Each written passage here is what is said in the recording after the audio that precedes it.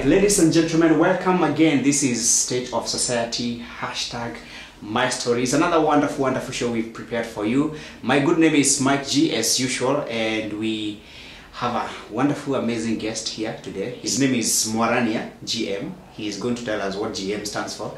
And he runs a studio and a business called Ricky's Media Solution, or we could say Ricky's Photography. And so, welcome.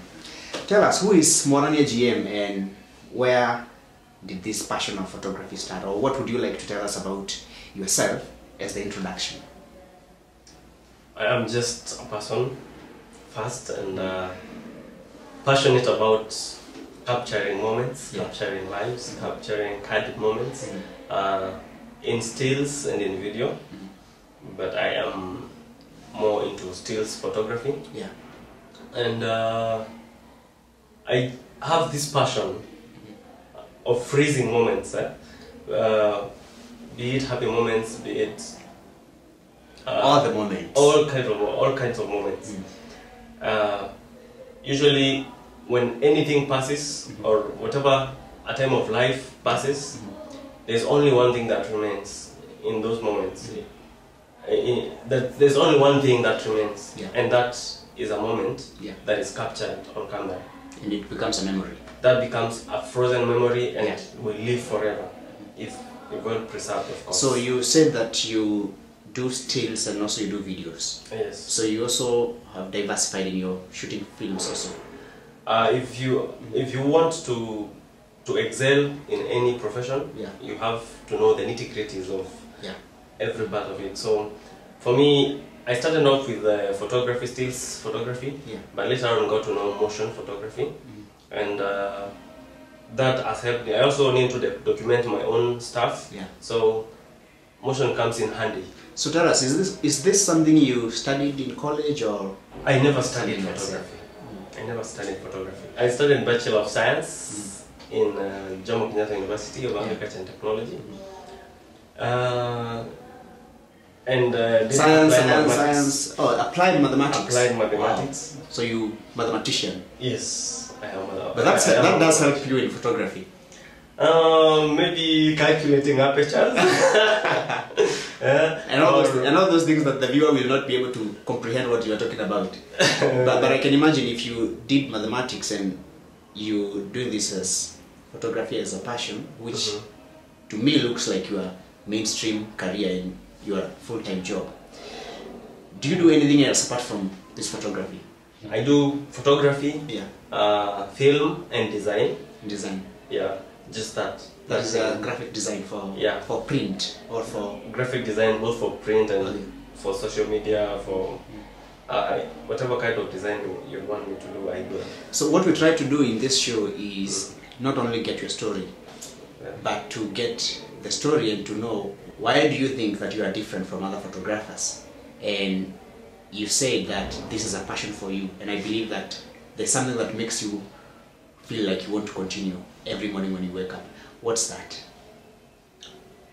Every time I look at a photograph, I am looking for excellence in that picture. Yeah. If there is not good enough lighting, if there isn't a good composition in that picture, I feel that the photographer has let the profession down. So for me, every time I'm taking a picture, I want to think of the profession. I want to think of the excellence. I want to think of how I can present an image better than anyone else could do. So for me, it's about the excellence. Excellence is what I look for. So there are very many details and components which you consider before you can say that this picture is a perfect picture. Yes. And you talked about lighting. So we're going to explore some of the things that the viewer may not be aware of. And we're going to see some of your pictures, and then when we come back, you'll tell us about what goes into professional photography. What does the viewer need to know? What can we call a professional photographer, and what may we not call a professional photographer? So here are samples of his works.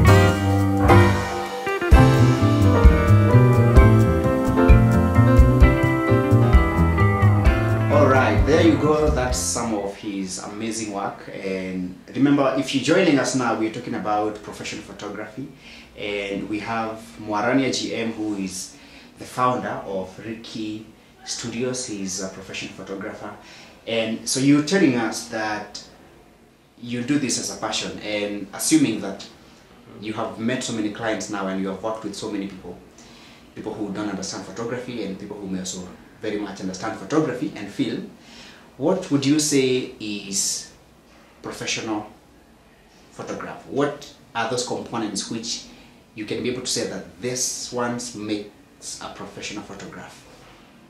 A professional photograph, there is so much that we look into to think of a picture as a professional photograph. One of them is composition. Let me just start. Yeah, it's okay.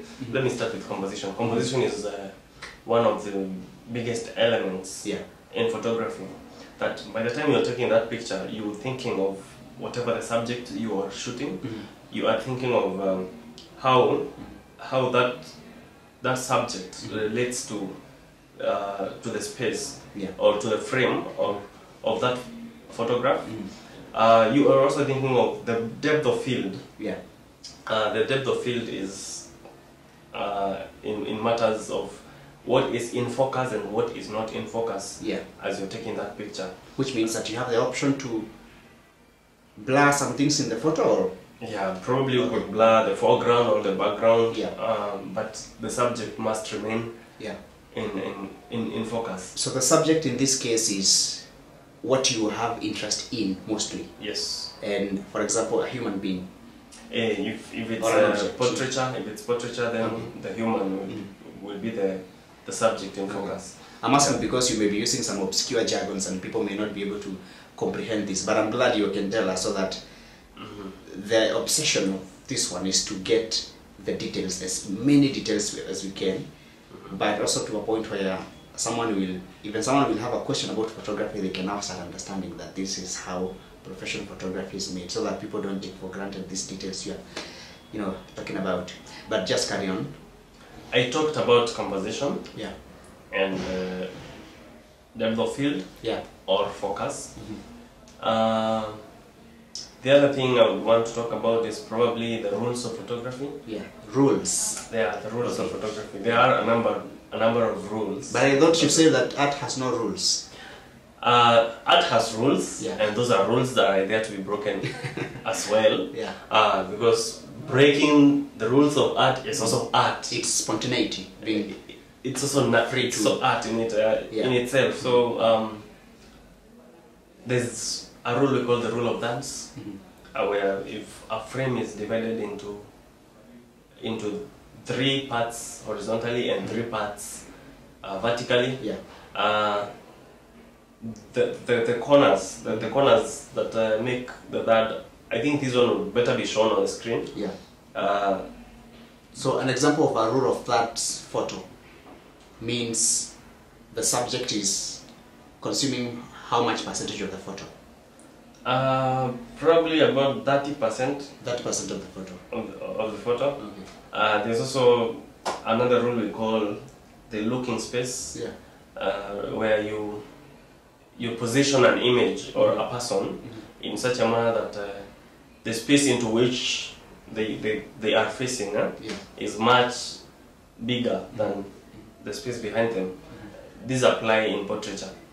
So, dealing with clients who may not understand this profession and what you want to achieve in a photograph, it means that at some point you also have to advise your clients on how they should look like when you are taking photographs. It is the work of the photographer to explain to the client how to pose, or how to just what to do for that photograph to be a good photo and a professional. Maybe you can tell us who are your main clients in this case. Or you want me to? Of course, you have many clients, but who are your biggest client? I'm mostly into commercial photography and weddings, events and all those kind of. and events. So I don't know if mentioning a particular person will be, a particular client will be a good idea here. I don't think it's a problem unless they do something that is legal. I have shot for Birmingham hotels. Okay. I have also shot for Centurion hotels. And I have done a number of weddings and portraits. Those ones, those are just one person. Unless I'm mentioning moja moja, that's a big list. Yeah. And would you say that there is growth in this one? Have you reached a point where there is no more growth, like you know everything you need to know about photography? You can never get to know everything. Yeah. Photography in my life as a photographer, I'm always learning new things. Sometimes very minute stuff. Sometimes even so much I wouldn't have known. I don't know if I didn't go to the extent of learning. So every time for me is a learning time. I like to interact with people, get to know more and more from different photographers. And it's always a learning process. So we're going to take a short break now, and when we come back he's going to tell us about equipment, because photography and film is not a cheap job, they say. And so we wish to know what goes into setting up a studio or materializing, a good set of photography. I saw you guys using umbrellas and flashes and some of the things we may not know what they are for, but after the break you will perhaps tell us what all this is. So we thank you for joining us, and we take a short break and we'll be back in a moment. Hello and welcome to Experience Media, where we tell you the story.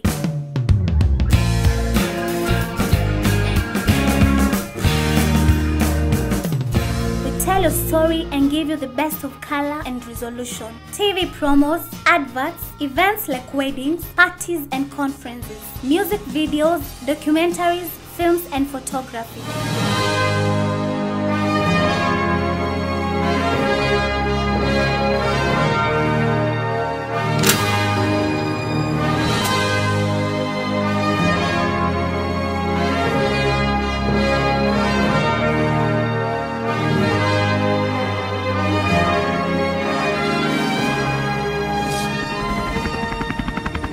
We give you high-definition images and videos for your websites, YouTube, WhatsApp, and Instagram.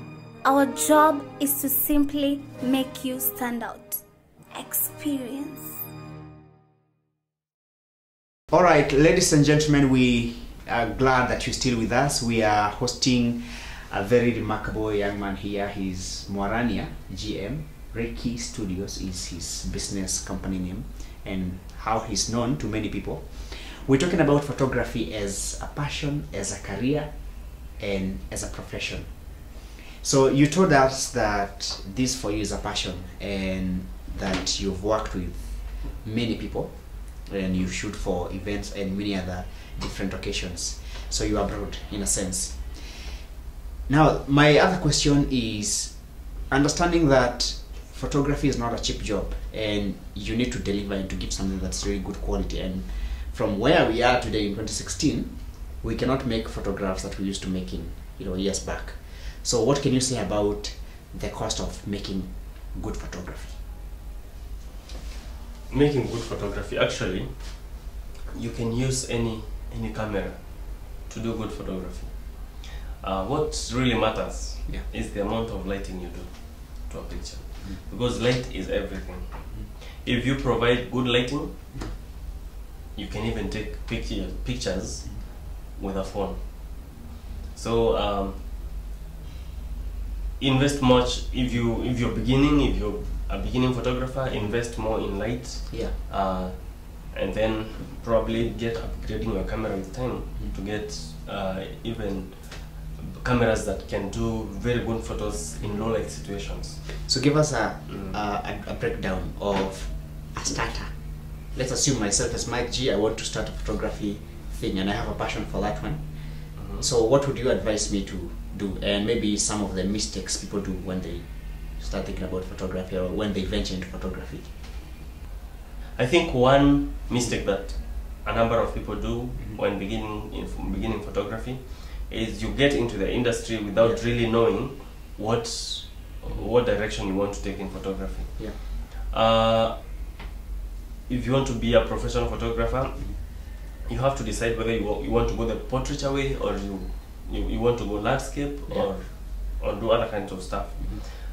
So whether if you're doing landscape, what you will need could be much more different than the person who's doing portraiture. In terms of the equipment. Yeah, in terms of equipment purchase.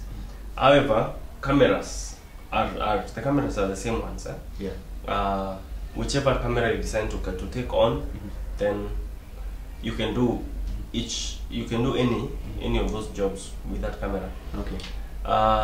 Now I think I want to just speak a little about choosing a camera. When you're choosing a camera, first of all you have to consider your budget. Because I cannot tell you to go for a camera that is costing 500,000 Kenyan shillings when what you have in your account is maybe 50,000 shillings. That would be way above your budget.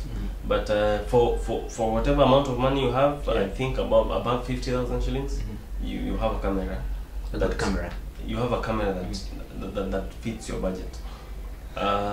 So apart from the camera, because there's a camera and you talked about lighting, are there other few things which maybe they complement this equipment, this camera?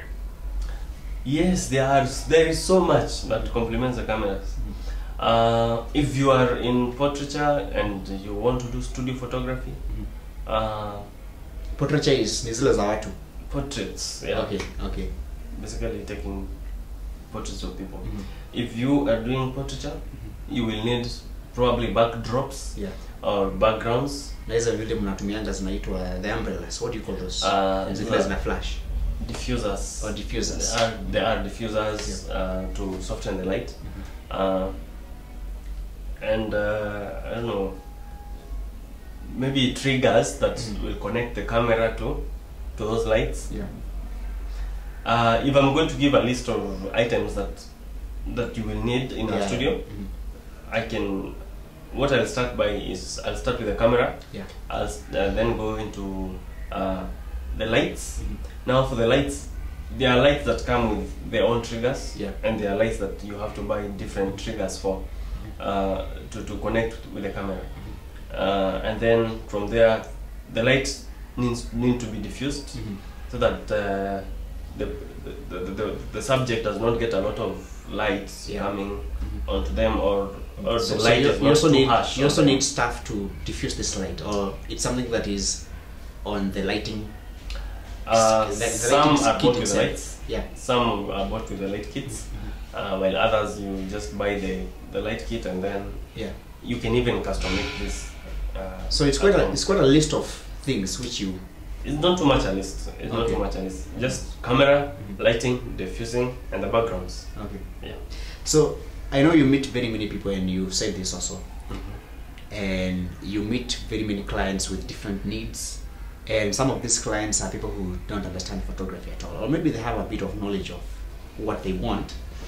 But do you find yourself advising clients, or you just do what the client wants?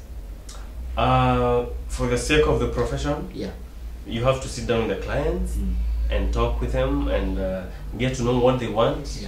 And when you get to know what they want, then you can advise them on the kind of equipment you'll be using, or whatever lighting you will. The way they need to dress or anything. Probably how they need to dress, because you have to also put that into consideration when choosing a background. So it's a discussion that we have to make with the client, to be able to get the most or the best out of that shoot. And what are the major challenges that you would say that you face now in terms of trying to become a good photographer? Because you're dealing with human beings, and we have talked about the challenge of equipment being costly and where you may not be able to afford all these things at the same time. What are the major challenges you face as a photographer? Probably one of the major challenges. I don't want to say of the challenge, my own challenges, but I want to say one of the major challenges of a startup photographer would be financing. Yeah. Once you buy a camera, and you want to start making pictures, you want to start making beautiful images, you will start thinking about lights, and they are not cheap. So you will need cash to go get those lights. Yeah. And a number of photographers are not employed. Yeah. So they may not have. They are self-employed. They may not have. You say a number of photographers, but how do you know whether they're not employed? Myself, I didn't start as an employed photographer. Okay. So and I've met a number of photographers too who are not. That's the full-time thing. Yeah. Okay. So purchasing equipment that is expensive. Sometimes you will need some boosts in terms of finances, and probably the bank, the loaning institutions want a record of this is how I've been saving up money. This is how I'm receiving money. This is my income statement, and so they will lead me according to my statement. Well, this is Kenya. We have not really gotten to know much about saving plans, and when starting out, that becomes a very big challenge. However, when you start and you start banking, you are at a better position to get finance. Where would you rate our quality of photography and video? There's a lot of potential in Kenya. There's a lot of talent in Kenya, and so yes, we have a number of photographers in Kenya, but there is still room for more. There's still room for more. Actually, it is not saturated. The industry is not saturated yet. We really appreciate your watching of this show. Please keep watching, and we promise you that we are going to bring you best of the best. Remember, it's all about finding the X factor in all these stories. So until next time, see you later.